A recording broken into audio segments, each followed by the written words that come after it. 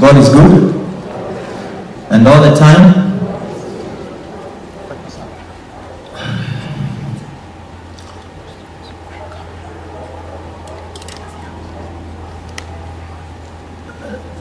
Dear Njambi, my daughter,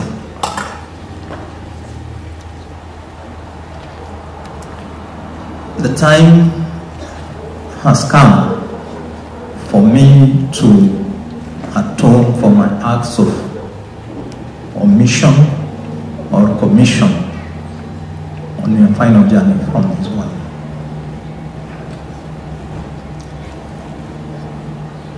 It has been one of the most difficult episodes in my life,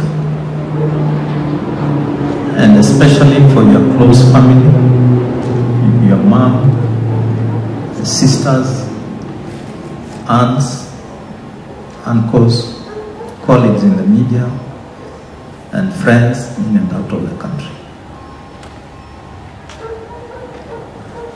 The large following you are able to marshal on social media was a testament to your abilities as an influential personality.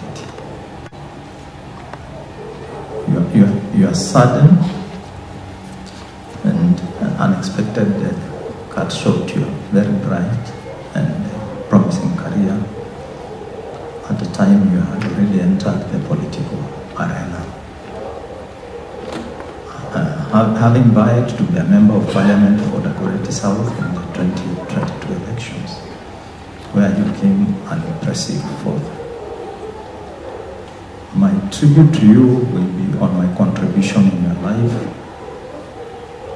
confession of my acts of omission or commission, and forgiveness. Stella Wamboi Kanogo, your mom, and I were living in Riruta Satellite when we started our friendship, and you were conceived in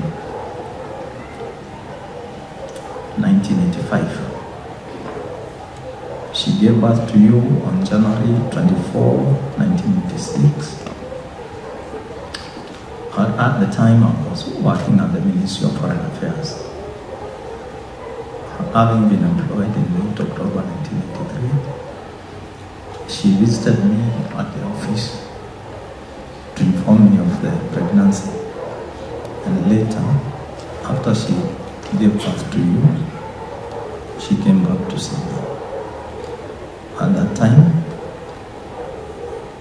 you were about 4 months old, and that was my first encounter with you as a child. Though our encounter was short-lived, and we never saw each other after that, as I was posted out of the country. All the time I was away, your mom and family took care of you, and it is only when you got to Form 1 and I was back in the country that we were able to meet when you came to the office to look for me.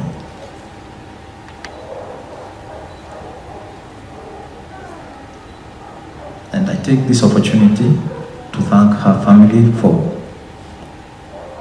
being there for her when I myself was absent.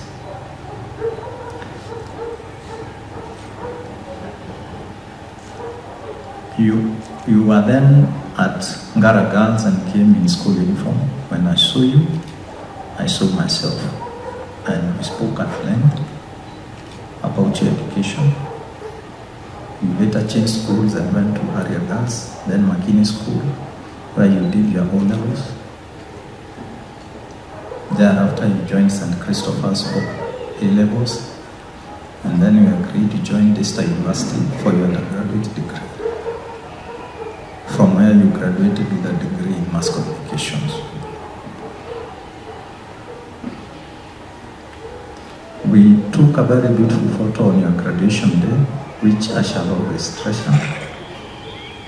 Thereafter, got your job at the Kenya Broadcasting Corporation. From the time I accepted you as my daughter, I never stopped paying for your education and supporting you in other ways. And I remember after the graduation ceremony which I attended in 2008, you told me that you are very grateful that I've been by your side in your educational journey.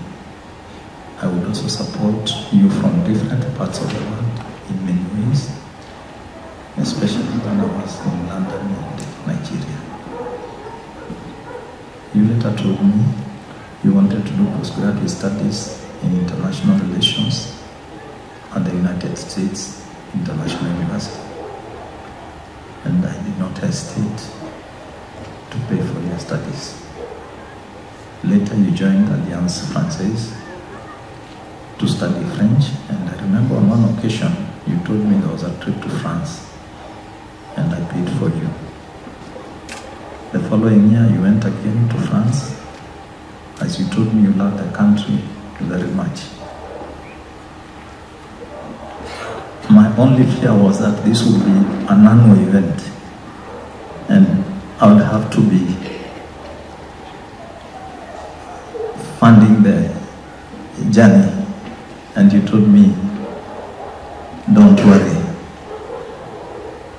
if it's too much for you, I'll become a French citizen.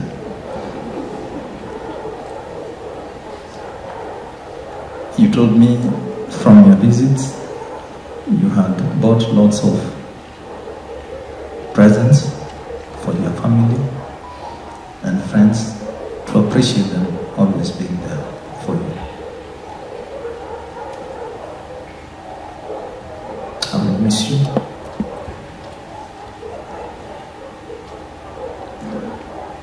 I'll remember you.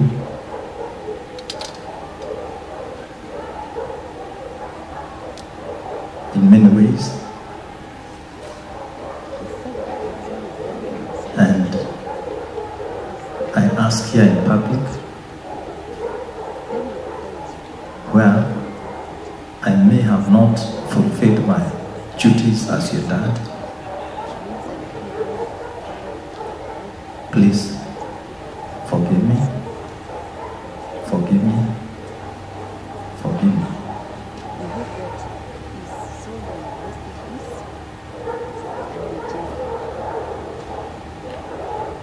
And I pray that your soul will rest in eternal peace